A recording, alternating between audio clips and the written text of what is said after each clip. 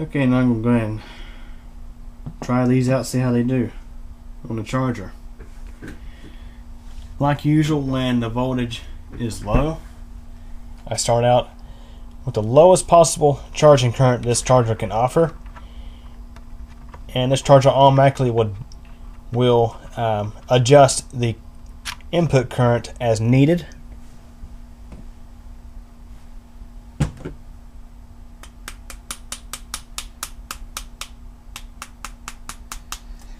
And there's yet another spot weld that needed to be taken care of.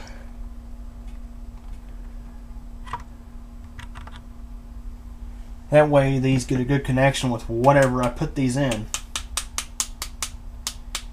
Whether it be my flashlights or my cameras. Now my flashlights, the positive terminal is a spring, so you don't really have to worry too much about these tearing up anything.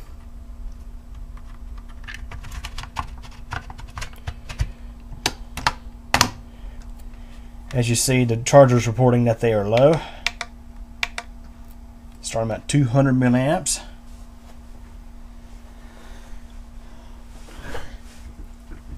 And once they get up to a higher voltage, I'll increase the charge current up to a higher amount.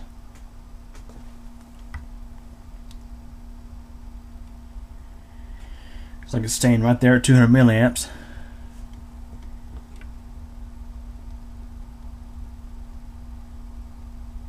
Now it's increasing a little bit for some of them.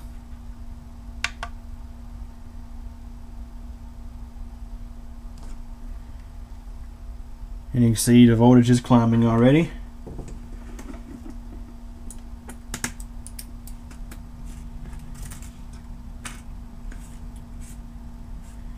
Anytime the voltage is low, you always want to try to be easy on the cells.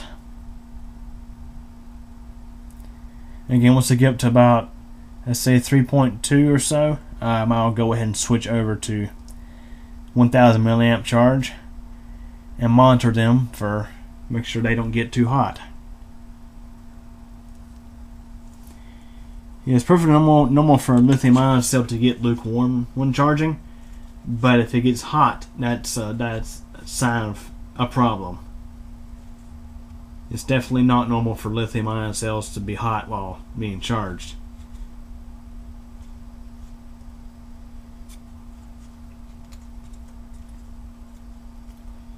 So if you happen to harvest cells from a laptop or a cordless tool or whatever, and you got to charge those cells, or it's anytime you charge a lithium ion cell and it gets hot, you definitely want to reject that cell.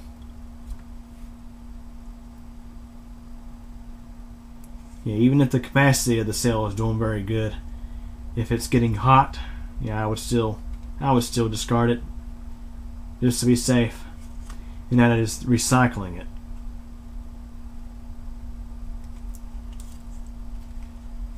So we'll see how these recover. See if there's any bad ones or not.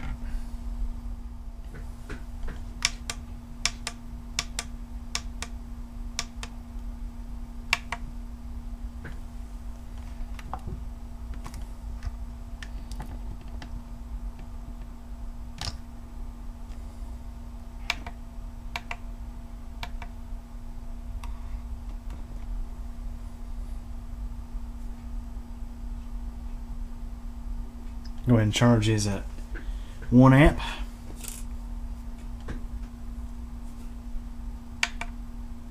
Because they're sitting at right around 3 volts now.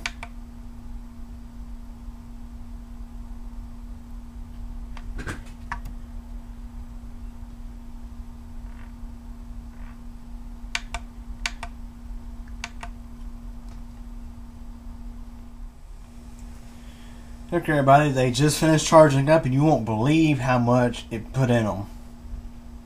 And they stayed cool to the touch the entire time. Now remember, this is since I've been charging at 1000 milliamps from right around 3 volts. They're sitting at 4.18 volts. Look at this, 2341.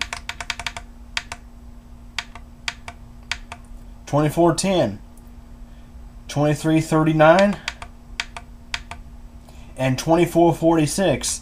Wow, they're rated for 2200. So now here's the big thing. We put that much in them charging, but let's go ahead and run them through a discharge cycle. Also at 1 amp, and let's see. I'm just going to flash, whoops, discharge.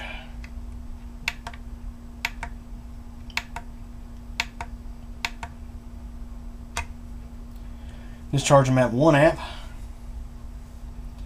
and we'll see how they do.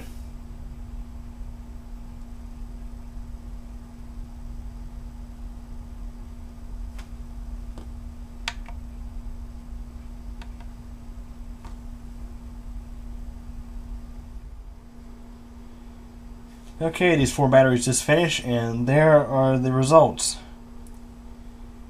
One of them was a little over 2200, and most of them are, let's see, not too far from 2200. All of them did exceed 2100, so that's not too bad considering they're almost 6-year-old batteries. I'd say it's a pretty decent turnout there. Okay, everybody. Here it is mid-March. I'm trying to get caught up on videos for Computer Channel. This actual footage was shot back in late January or early February this year, 2017, and I cannot seem to find the footage of me testing the remaining 2 cells. The remaining 2 cells did pretty much identical to the first 4. They charged right up to 2200 milliamp hours just fine, and all 6 of these cells I've been using for about the past, since I extracted them, and they have done very well in my cameras. I've been using them to power my Play Touch, which I modified to take these cells, and my second ZI6 camera that I use in my weather case for thunderstorm footage and other weather videos and things like that. I get roughly, well, I'd say 5 hours, but actually the limiting factor on the videos is the memory card.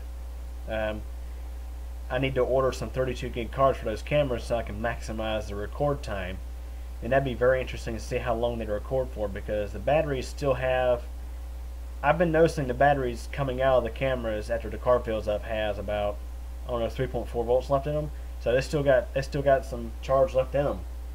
So yeah, I would say this was a very successful cell harvest. Despite these being several years old, they are actually doing very well. So anyways, guys, hope you guys enjoyed watching this video. I know it's kind of boring. Yeah, these extraction videos can get a little boring even for me to edit, but yeah. Anyways, hope you guys enjoyed the video. Thanks for watching. Hey everybody, I sure hope you guys enjoyed this video from Q Computer Channel. Remember to like the video, subscribe to Q Computer Channel for more updates, and remember to tick the bell so that you actually get notified of these updates. Did you know that I am also on a second channel that's CubeComp MTDX? Over there you'll find videos of bicycling, weather, elevators, and all sorts of other neat and interesting stuff. Feel free to subscribe to that channel as well. And again, I thank you for your support, and thanks for watching this video.